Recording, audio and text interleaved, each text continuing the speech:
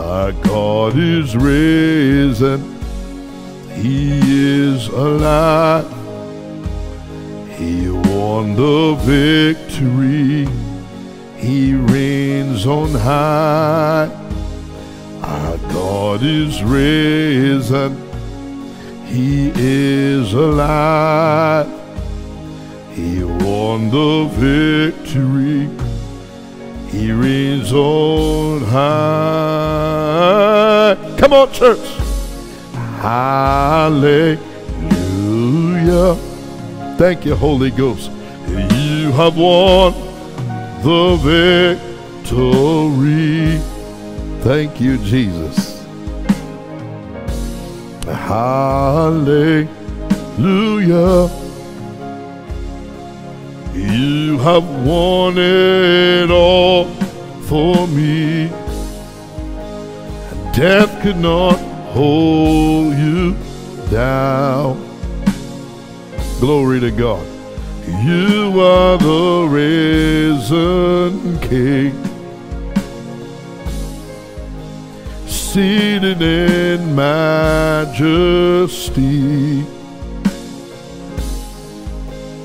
You are the risen King. Good morning and welcome to another morning prayer broadcast. As you can see, I am Jeffrey Zimmerman filling in today for Pastor Sean Pinder.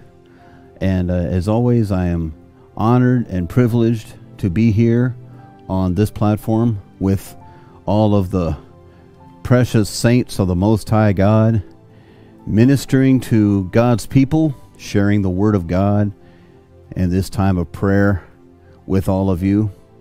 My wife Melanie and I are so thrilled and excited to be able to serve alongside Pastor Sean and Pastor Aimee in ministry, and it's just great. So we are excited. I hope that you all have been enjoying our series, Your Keys to Spiritual Victory. If you've been blessed by this series so far, type below the video, please, and let us know what God is doing for you through this series. We would love to hear from you. So we're going to continue again today in the same series, of course, Your Keys to Spiritual Victory. And today we're going to talk about Tell the Lord Yes. Tell the Lord yes. Amen. Now, so far we have talked about Jesus. We know he told God yes, from when he was 12 years old all the way to when he was in the Garden of Gethsemane. You know, we saw that he subjected himself to his parents at 12 years old. And in the Garden of Gethsemane, he told the Father, not my will, but thine be done. And then we talked about Moses, and we saw how he said yes to God. When God called to him from the burning bush, Moses said, who am I that I should lead your people? And he had lots of questions for God. He asked them, God answered them, and Moses finally said yes. He told the Lord yes. And then, of course, we talked about Esther. Esther was facing a very dangerous situation. She had to go before the king and might have lost her head over it, literally, but she fasted, she prayed, and she knew what she had to do, and she said yes to God. And it's so important for us as people of God that when God calls, we say yes. And that is one of the major keys to victory in ministry, in finance, in your marriage, in being a parent, in your working on your job, whatever you do, to say yes to the Lord. So let's pray. Father in heaven, I ask that you would touch the hearts of the wonderful people of God today. Melanie and I join our faith with your people, Lord. God, let the word of God come forth under the anointing. Let it be so simple that even a child can understand what thus says the Lord. Minister to your people. Encourage them. Strengthen them today, O God. Kurapataya kalalababaya si. Just lift your hands towards heaven and just tell the Lord yes. Right now, from wherever you are, just tell him yes. Tell the Lord yes. Yes, God. I'll go where you want me to go. I'll do what you want me to do. I'll say what you want me to say. Just tell the Lord yes this morning. In the name of Jesus. There's nothing that gets the devil more upset than when we say yes to God. And we're going to study about a man today by the name of Jonah. Everybody knows the story of Jonah. And this is a man that didn't want to tell the Lord yes. And as a matter of fact, at first he didn't tell the Lord yes. So let's look at that in Jonah chapter 1. Starting with verse 1, the Bible says, Now the word of the Lord came unto Jonah, the son of Amittai, saying, Arise, go to Nineveh, that great city, and cry against it, for their wickedness is come up before me. So God was telling Jonah to get up and go to Nineveh. Now the city of Nineveh was a very wicked city.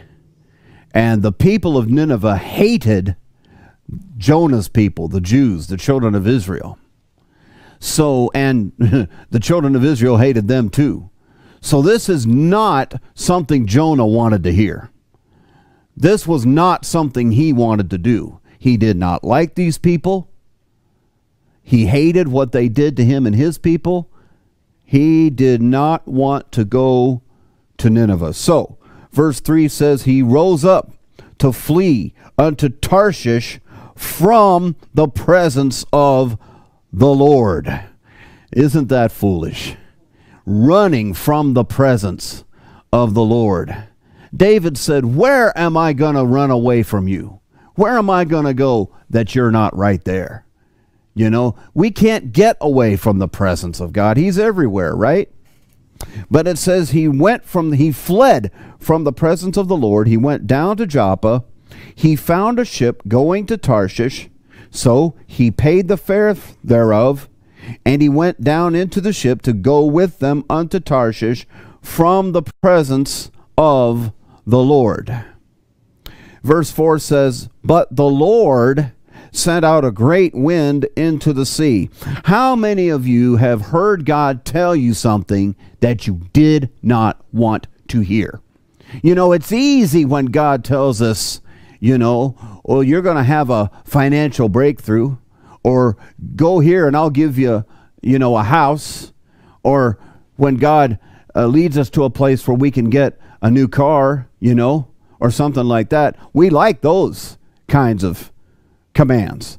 But when God sends you into a place where you don't want to go, when he tells you to do something you don't want to do, how many times do we kind of run from God?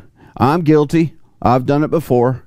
You know, I felt like God was telling me something. And sometimes we even say, no, I rebuke you, devil. That's not God. That's the devil talking, you know. And we try to say it's the devil, but we know that it's God talking to us. It's just something that we don't want to do.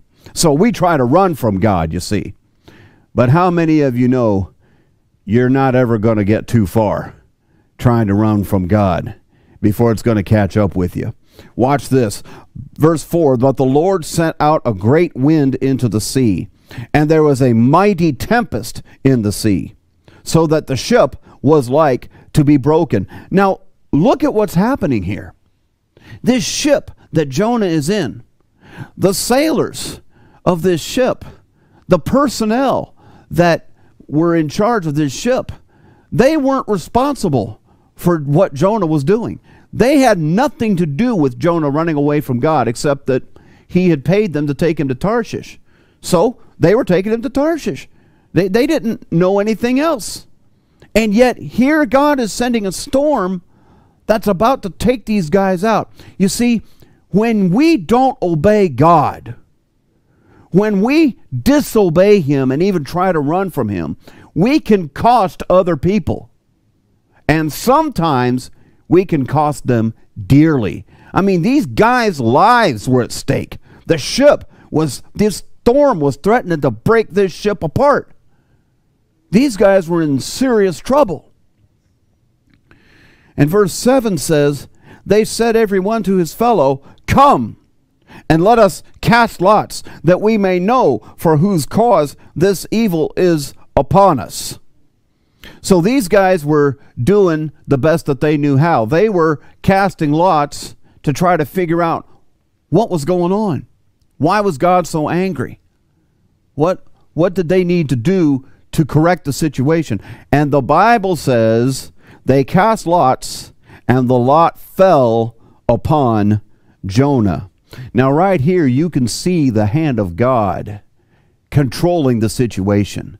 It says here the Lord sent the storm, right?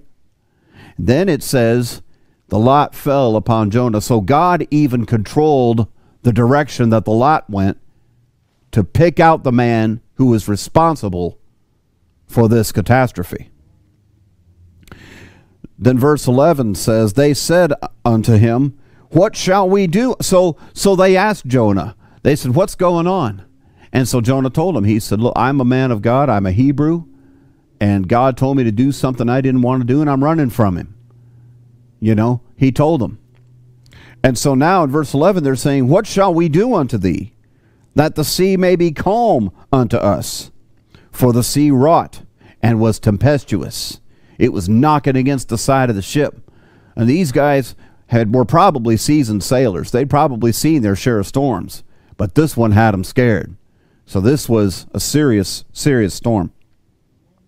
So they asked Jonah, what shall we do? And he said unto them, take me up and cast me forth into the sea. So shall the sea be calm unto you.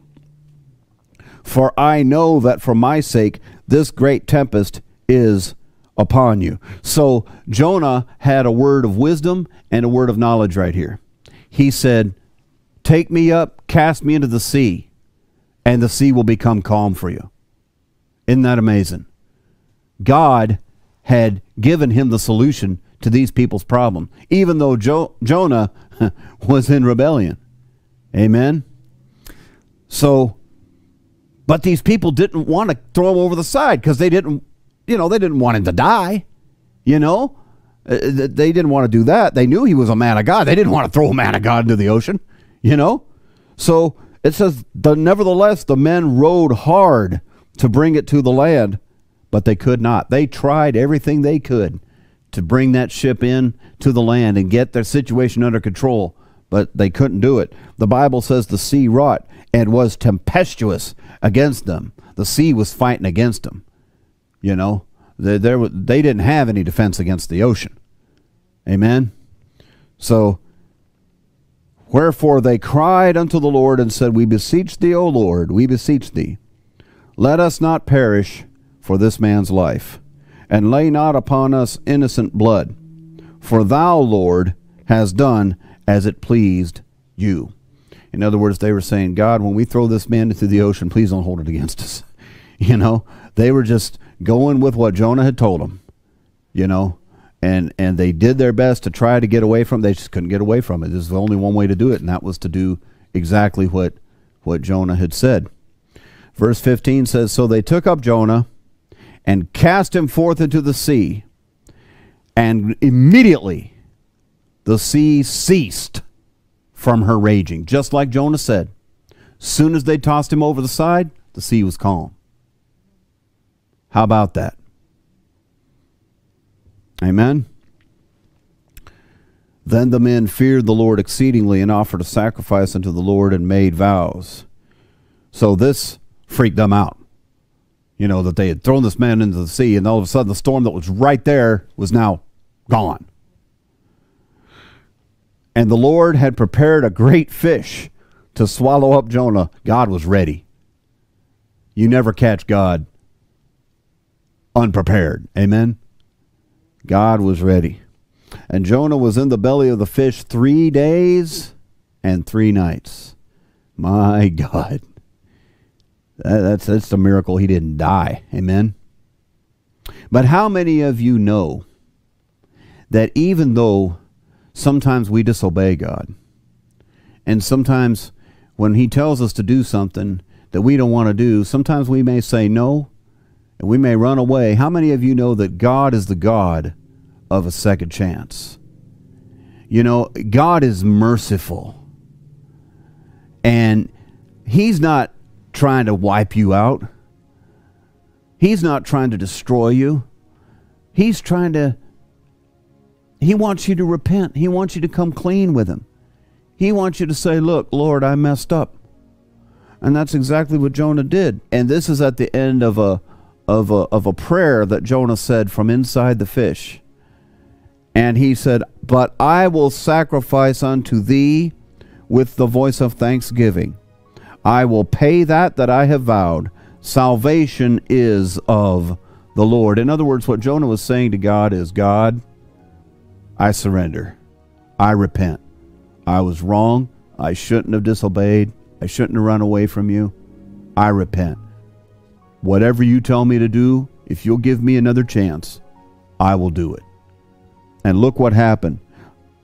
The Lord spake unto the fish, and it vomited out Jonah upon the dry land. Amen. Chapter 3, verse 1. The word of the Lord came unto Jonah the second time, saying, Arise, go unto Nineveh, that great city. This is exactly what God told him the first time. See, God's command hadn't changed. God didn't change his mind. Even if we run from God and we don't want to do the things he wants us to do, you know, when we make it right, God will be right there, exactly where we left him. Remember when we talked about Jesus the other day? They came back and Jesus was right there in the temple where they left him. God's still right there, waiting for you to come back to him. Amen? Isn't that encouraging? He said, preach unto it the preaching that I bid thee. And verse 3 says, Jonah arose and went unto Nineveh according to the word of the Lord. This time Jonah said, yes. He made a promise inside the fish. He told God, I'll do what you tell me to do. And he kept his promise. He kept his word to God. And look what happened in verse 4. We'll jump to verse 4 here. Jonah began to enter into the city of Nineveh. And he cried and said, Yet 40 days, and Nineveh shall be overthrown. I don't know if this is the shortest sermon ever preached, but it's definitely one of them. In 8 words. These are just 8 words that Jonah said. Yet 40 days, and Nineveh shall be overthrown. 8 words. But the Bible says the people of Nineveh believed God and proclaimed a fast and put on sackcloth from the greatest of them even to the least of them. The Bible says the king of Nineveh laid aside his royal robes, put on sackcloth and ashes, and every single person in the kingdom, even the animals, had to fast. Everybody in Nineveh fasted. They were serious. They meant business. And verse 10 says, God saw their works, that they turned from their evil way, and God repented of the evil that he had said he would do unto them, and he did it not. What an amazing victory. This is a miracle. The people of Nineveh were wicked. They were evil. And yet, 8 words from the mouth of a man of God. And these were the words of God, because God told him, preach unto them the preaching that I bid you. 8 words. And the people repented, and they turned from their evil, and God spared an entire city because one man said yes. I'm talking to somebody today. You may have been running from God. You may have told the Lord no. You may have been disobedient. You may think it's over for you. Maybe like Jonah, you lost everything. You know? I mean, Jonah was inside a fish for 3 days and 3 nights. He had no idea what was going to happen to him. He might have thought he was going to die in there. You know? So he turned back to God. And if you're turning back to God today, I've got good news for you. It's not over for you yet. Tell the Lord yes. Tell the Lord yes. He's waiting. Yes. Sing it with us. Yes. Yes. Just tell him yes. Yes. Yes. Tell the Lord yes today. Tell him yes. Hallelujah. Rapataya kalalababaya si. Robatia bababaya si rapatia katalababaya si. The Lord is here. He's ready to forgive you. He's ready to clean you up. He's ready to get you out of that bad situation that you're in. And if you don't know the Lord God today, you can know him right now. Just pray this prayer. Say, Lord Jesus, I believe you are the Son of God. I believe you came to earth in the form of a man, and you died for my sins on the cross. They put you in a borrowed tomb, and then 3 days later, you rose from the dead. Lord Jesus, come into my heart. Come into my life. From this day forward, I will serve you. I turn my back on the world, the flesh, and the devil. Hallelujah. In Jesus' name. Amen. And if you said that prayer today and you meant it with all your heart, then we want to welcome you into the family of God. Type below the video and tell us. Say, I just surrendered my life to Jesus. And friend, that's the beginning. You told the Lord yes. And that is one of the keys to spiritual victory. Just tell him yes. Amen. To support the work of God, you can visit us online right now at seanpinderministries.net/give. You can also give through the ministry PayPal account. That address is paypal.me/SeanPinderMinistries. You can also give through the ministry app. Many of you have it on your smart devices. You can also give through the ministry Zelle account. The ministry Zelle email address is info@seanpinder.net. You can also give through the ministry Cash App account. The ministry Cash App address is the $Sean Pinder Ministries. You can also text to give. All you have to do is text the letters SPM to the number 45888, and a link will automatically be sent to you. You can also mail your donations into the ministry. Just remember to make your checks and money orders out to Sean Pinder Ministries, P.O. Box 2726, McKinney, Texas 75070.